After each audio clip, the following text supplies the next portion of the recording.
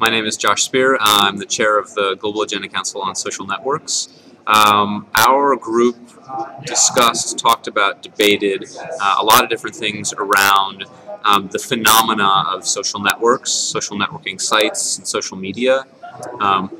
One of the big ideas that we're working on is better describing the shift we've seen from the command and control sort of group hierarchical structure of things into a more networked approach of decision making, and we're applying that to governments, NGOs, individuals, society and business, and looking at what are the tension points that happen, what are the tension points that occur when you start to really dissect what is this social network phenomena, and how does it apply, how does it impact those specific industries, those specific verticals. And it's some of the things we're coming up with are very interesting. Some things like anonymity is very, very valuable to some people and to some constituents, where on the other side of the coin, anonymity is something that's very scary and that some people, particularly maybe governments, think shouldn't be allowed and shouldn't be valuable or valued online. So we're looking and dissecting and we'll be creating